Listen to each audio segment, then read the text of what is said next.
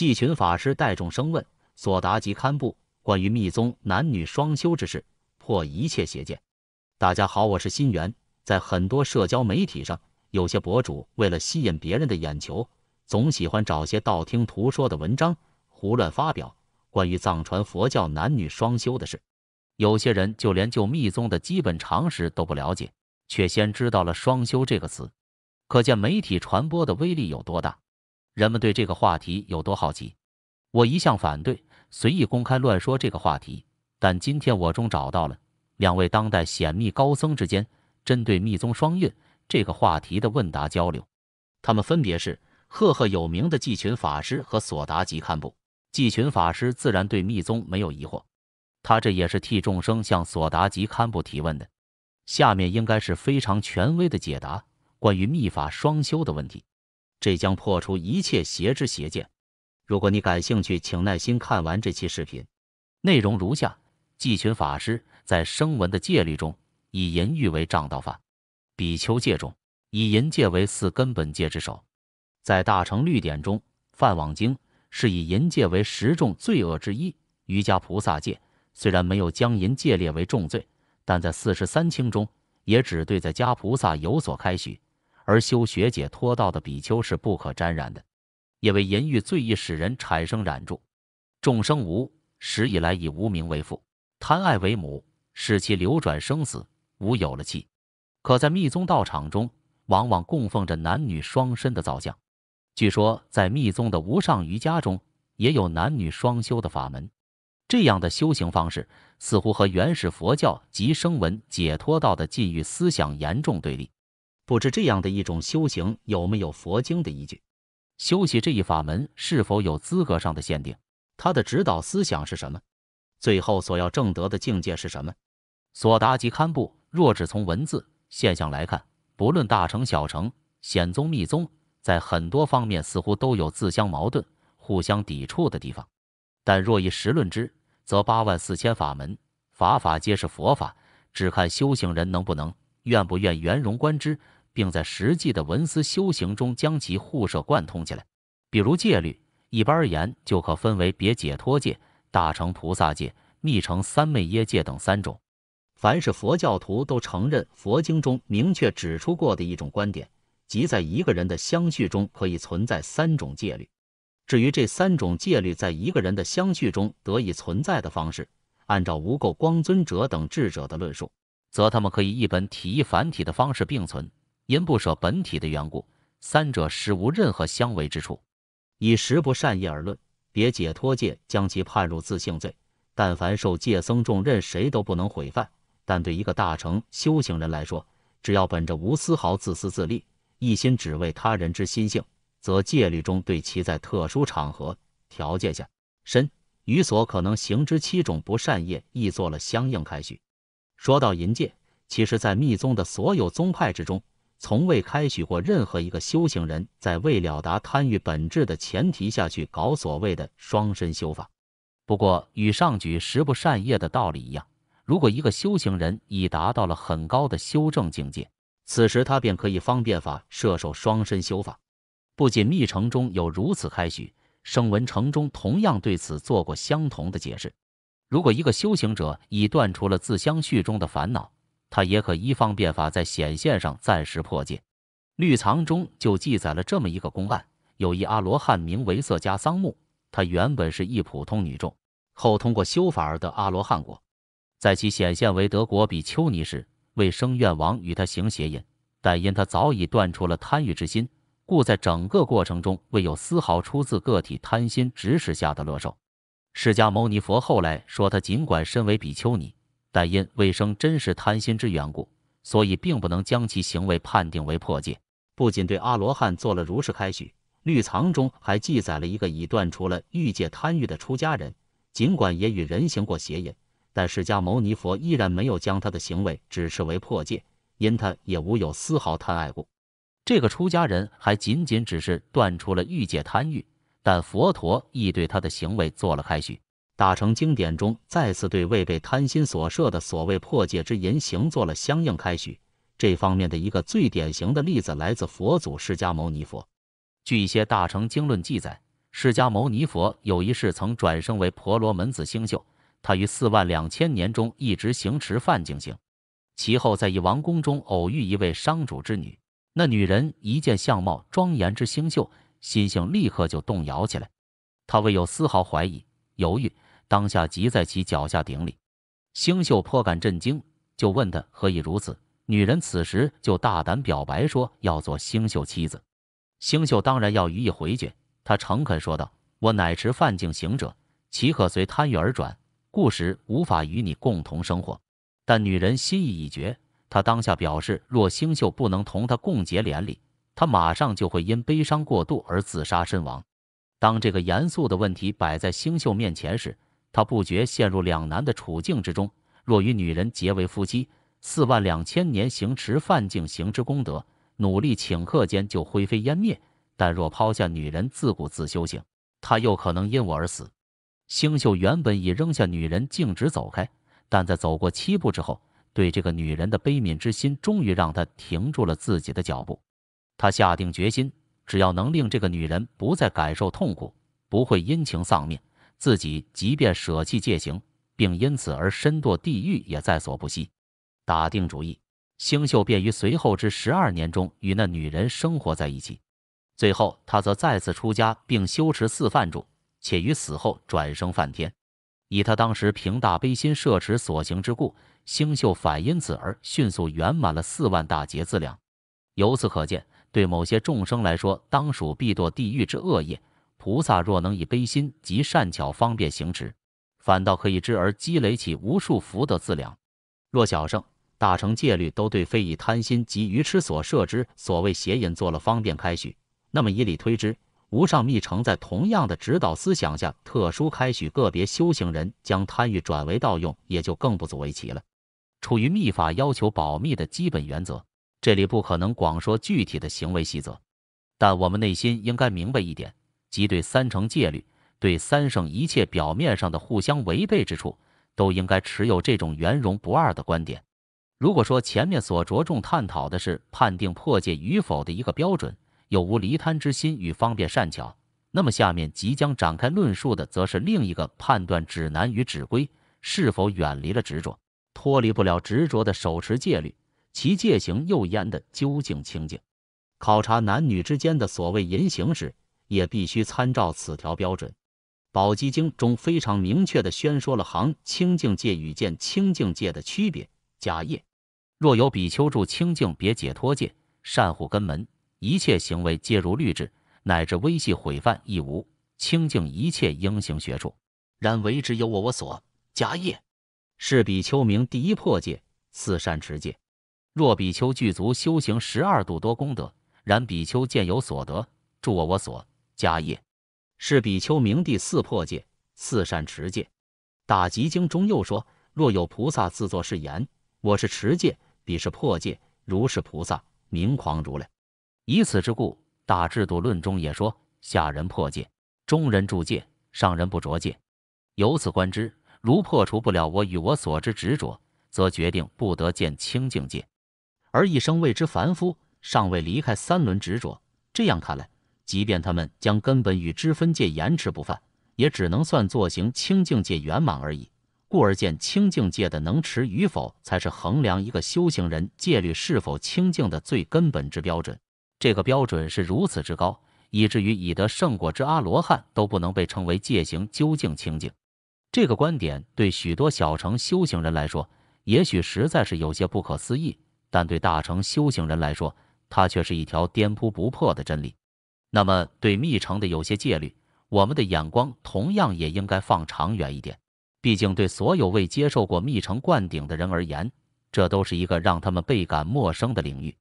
至于密宗道场中供奉着的男女双身像，只可在此略作说明。对这种双身塑像，不应以世间凡夫不清净的分别念去妄加揣度，他们根本就不是男欢女爱的象征，也绝非是在鼓动众生的无明与贪爱。男身代表的一般是方便或显现，女身则代表了智慧或空性。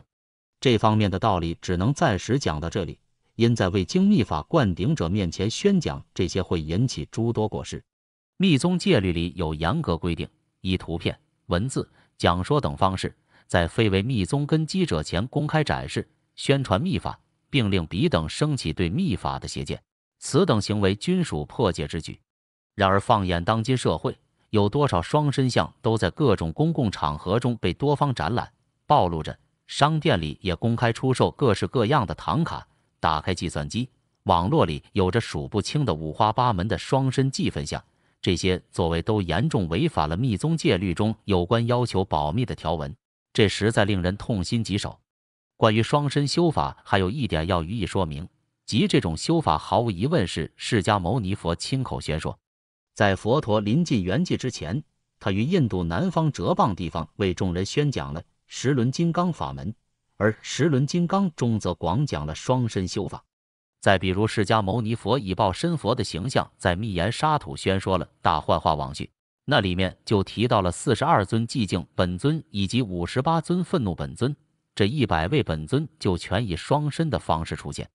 讲到双身的续部经典还有很多，这些全部是佛在不同环境中为不同根基的众生开示的无上大法。如果连这些都要怀疑的话，那所有的大小成经论就都得面临同样的可信度问题。其实佛陀在显宗经典中也绝非只字未提密法，未提密法中的双身修法，只不过他提到的方式比较隐秘而已，这也是佛陀一贯的传法方式。他在大乘经典中明显广泛宣示的教义，在小乘佛法中往往是以不明显略说的方式出现。比如讲到空性，佛陀就在小乘根基众生前着重抉择了人无我空性，至于远离一切细论的大空性，则并未做明显公开的开示，但也早已在其中留下了可供立根者未来向更究竟的空性境界迈进的阶梯。同样，佛陀也在部分显宗经典中暗示了密法的某些方便法门，只是为做更多的引申与铺陈，否则也就不会有显密之分了。比如女身令佛欢喜经中就说道，菩萨者为令诸佛生喜，将自身化为女身，常行于善事之前。这就是所谓的以隐藏方式宣说，类似的经典校正还有许多。法师又提到双身修法的适用范围、资格限定、所欲目标等问题，这里一并给予做说明。密宗修行者并不一定个个都得修学双身大法，密法的万千法门中有很多种都与双身修法所要达到的目的不谋而合，而且密宗中能真正实修双运法的人非常少，故而密宗历来都不是最强调此种修法。假双身修法之修行路径在密法中被称之为方便道，除此之外的万千法门则可大致归纳为解脱道。在条条大道中最稳妥的便是解脱道，这才是从古至今的大成就者们所共称的最胜解脱方便法门，已有无数密宗行者依此而获得成就。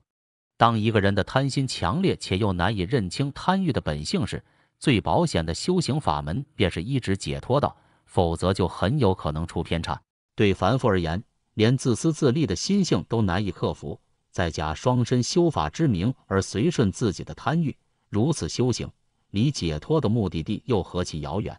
密宗大成就者布玛默扎在其所著的《成智慧论》中说过，密宗中的双身修法绝对不是让修行者去执着自身的生理感受，空乐无别才是他应该达到的目标。此论还严厉谴责了所谓学密一定要练双身法的谬论。就以我们大圆满的教法来说，就不曾过多强调过双身修法。当然了，如果有个别根基对路的人，他们已能认清烦恼即是菩提的本质，并对诸法自性有了清醒坚定的定解，他们则可以此方式而成就。这一点在显宗经论中也有所反映，如楞严经云，狂心顿歇，歇即菩提；华严经云，无与一切佛自性平等住，不住亦无取，彼等成善事，色受想行识，无数善事众，彼成大能人。维摩诘所说经又云，为增上慢，说离淫怒痴名为解脱，无增上慢者，说淫怒痴性即是解脱，一切尘劳即如来众。文殊幻化经则云，非出轮回而修涅盘，是缘轮回即是涅盘。六祖慧能大师也说，烦恼即菩提。这些校正都在明确告诉我们，大乘显宗同样认为依靠烦恼即能获得无上正等教，此种思想在《无垢称经》中表达的更明显。此经中云：莲花非从旷野干地里生，而从泥水中生也。如是无上正觉菩提，亦非从声闻断惑，见无为法而生。若生如山之萨迦耶见，则能生无上正圆菩提心。是故诸烦恼为善事之设立也。这种观点与声闻乘的看法并不尽相同，因声闻乘要求修行者必须断除烦恼方能正果。同理，密宗中对贪欲的本质也自有其与显宗不大一致的观点，但在五毒及五智这一点上，密法与禅宗无疑有着相同的指导思想。说到这一修法的目的，无非是想以方便到证悟佛果。印度80位大成就者的传记中说，有一些修行人就是以此法门而达到无学道之果的。从内心来说，我既不愿看到圣洁的密宗修法被人误解，也不愿看到有人利用它为自己的贪心装点门面。原本所有问题都是可以拿出来进行讨论的，只要大家都本着实事求是的认真负责态度，在面对一个未知的领域时，了解、思考、探讨实在是一种最好的获取知识与智慧的途径。假如我们都本着对自己负责、对佛法负责、对众生负责的态度，那么很多无谓的争论就有可能彻底烟消云散。在这方面，季群法师无疑是一个良好的表率。他以极大的恭敬心及求知欲替众生示现发问。在当今这样一种纷争四起、妄念邪见遍满天下的大气候下，他用自身的求法若可之举为众人做出了真诚求知的榜样。但遗憾的是，很多人，包括汉地一些非常著名的大法师，在面对他们并不了解的密法时，却表现出了令人震惊的因无知而来的无畏。他们在瞬间就极其不负责地吐出一大堆不知道从哪里得来的有关密宗的错误、可笑的词句，末了还要以知识权威拥有者的面孔自居。要知道，我们探讨的并不是一个简单的世间法问题，而是佛法。随意歪曲、谤法的过失，难道这些自诩为佛教学者的人竟连一点也不知道？除非有特殊密意，否则这些人一定会对，而且必须为自己的全部言行负起有可能产生的所有恶果。曾经看过圣严法师著的《佛学群疑》，其中有几句话这么写道：在西藏最早传承密宗的是在家人，比如莲花生大士是红教的创始祖，传说中他是有妻子的。以后红教的喇嘛、上师也都是在家人，所以上师由在家人担任，是为西藏的特色。我跟圣严法师从未接触过，但我知道他在为广大佛教徒推介佛法方面做了不少工作。在此，我随喜他一切具有真实功德的弘法利生之举。但在上引文字中，他对密法了解的片面已达到了让任何一个对密宗稍有常识的人都深感震惊的地步。尽管他获得过世间的博士头衔，但这种轻率的断言，连一个世间知识分子的基本修学态度都未曾具备。我想法师在准备他的论文时，至少应该翻查一些资料吧，尤其是在面对他并不熟悉的一些领域时。全知全能的圣者在这个世界不说没有，有也恐怕是凤毛麟角。但让人感到大惑不解的却是，法师却敢在对密法大意不怎么明了的情况下提笔行文，而且行得如此离谱。他到藏地进行过实地考察吗？他都看了哪些第二手、第三手资料？他确证过这些资料的可靠性吗？如果都没有的话，那这个世界上恐怕再也不会存在所谓的研究与著述了，一切文字与结论都将成为彻头彻尾的不可靠。先谈他对莲花生大师的论述，据罗珠让波翻译的《莲师传记》记载，作为藏传佛教的始祖，莲花生大师的确摄受过空行母、一息错驾，但他在不同根基的所化众生面前，还示现过出家为僧等八相。因此，简单的在家人3个字怎能全部涵盖莲师的真实身份与行持？欲了知莲师的生平事迹里，当详细查阅梵藏文原点，特别是有关他的传记，否则何来观点的正确与可信？另外，在藏传佛教千百年来的发展史上，成千上万座寺庙中住持佛法、续佛慧命的绝大多数都是严持戒律的出家众，以在家人身份应试的并不多见。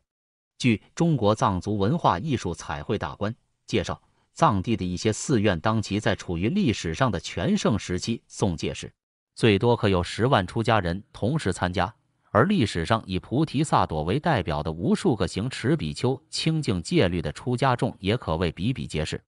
另据《藏族通史·吉祥宝瓶》记载，至公元18世纪，仅格鲁派一个教派的寺庙数量就已达到3477座，出家僧人316200多名。这30余万名僧众无论如何都不可能忽然之间就被某些人一笔勾销了出家人的身份。另以我所在的五明佛学院为例，95年学院第一次召开持名法会时，就有38000名出家僧众参与了这一盛会。如果要论考据的话，不知法师都是依据哪些资料考据出所以上时由在家人担任，是为西藏的特色。这一结论的这些事实在布顿佛教史、清史、安多佛教史、西藏古代佛教史、吉扎佛教史、森巴佛教史、明镜史等等有关西藏佛教历史的典籍中都有明确记载，而且他们当中的不少篇章都已被译成了汉语。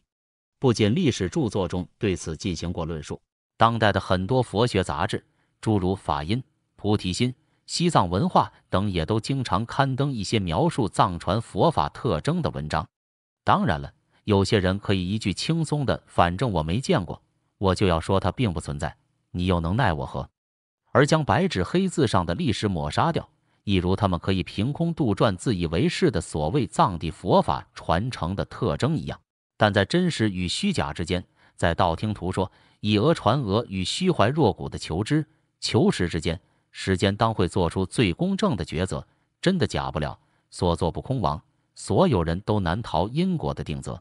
我们身、口、意的一切举止、动心，如果不为自己也不为众生认真负责的话，那就等因果来对我们的所言所行进行裁决吧。莲花生大师以自己的行持为所有密宗修行者做出了最好的表率，外以别解脱戒律为一切修行之基础，内以无上密咒道之生源次第为修行法要，密行则以大圆满及深成就宏深。此等境界恐非凡夫所可能妄加评议。作为虔信因果的一名佛教徒，我在这里诚心祈请大家，不真正精通佛法基本道理的话，最好不要轻易开口对佛教指东道西，否则谤法的罪过很有可能在瞬间就被自己造下，而所有罪过当中，此种恶因是必将引领造孽者直堕金刚地狱的。由于交通、语言等障碍所限，汉藏佛教界之间的往来一直很难在深层次展开，故而误解、错解乃至偏见、成见才可谓层出不穷。而藏传佛教的教义中因历来特别强调谤法罪、摄法罪的过失，故任何一个藏族出家人都不大可能去诽谤小乘或大乘显宗，因之绝大多数藏地佛教徒都不会对汉传佛法有任何怀疑之处。反观汉地，情况就不容乐观了。这么些年来，我接触了数不清的汉地四众弟子，他们当中的很多人张口就是双身、吃肉、诸法等话语，似乎这就是他们心目中的密宗。对此问题，我已翻来覆去说过很多遍了，最后再在这里强调如下：密法对戒律的要求是非常严格的，在日常起居中，僧人们行持的主要还是清净的小乘戒律。无论何众续部与论点，都未曾开许过一个凡夫，一个尚未认识到烦恼、贪欲本性的人，去修什么双身、降伏等大法。在这方面，十轮金刚里有着严厉而明确的规定：凡夫人不能做瑜伽士的行为，瑜伽士不能做大成就者的行为，大成就者不能做佛陀的行为。藏地著名的阿日大班智达云：无论生缘成、菩萨成与密成，都未开许自相烦恼，即未有方便法所摄之贪嗔痴等。通过这些校正，我想大家已能从中看出密法对所谓双身等修法的限定与说明。但我最想表达的是，希望各地的佛教徒们从今往后都能多多关注密法的本质特征，不要再在这些即就是藏族佛教徒也极少实修的双身等修法上浪费注意力以及好奇心了。如果本身就属会浅重之流，但却假借双身修法的名义为自己的贪欲大开绿灯，这样的密宗行者实在是玷污了密法的圣洁。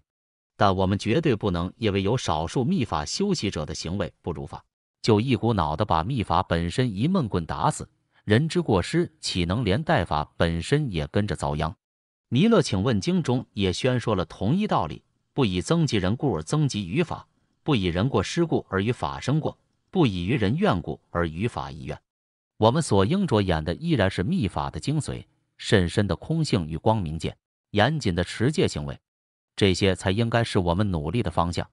1000多年前的藏王赤松德赞在位期间，曾下达过这一所有藏民都要遵照执行的命令。藏地僧俗今后见解须依龙树菩萨的中观见，行为须像净命大堪布一样严谨奉行别解脱戒。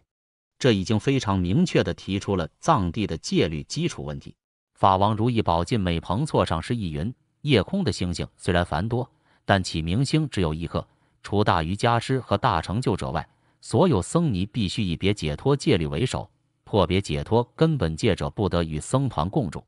由此观之，藏地毫无疑问是三戒并重的。双身修其实并不具备代表及典型意义，它具体的方便之处以及指导思想，我们已略作宣说，此处不再赘叙。在看待这一现象时，一方面要清楚此种修法却为释迦牟尼佛所传，已有一些行者依此而证得佛果，故万不可随意贬斥，除非他已通达84000法门之所有密意。另一方面也要清楚，密宗并不以双身为唯一，最胜方便，它有无量无边之方便窍诀，就看你自己的根基到底适合哪一种修法。还有就是不可因噎废食，也为见闻或道听途说了一些不如法之双身修炼势力，从此以后就连法也舍弃，这是最要不得的。等因缘成熟之后，总有一天你也会领略到密法的。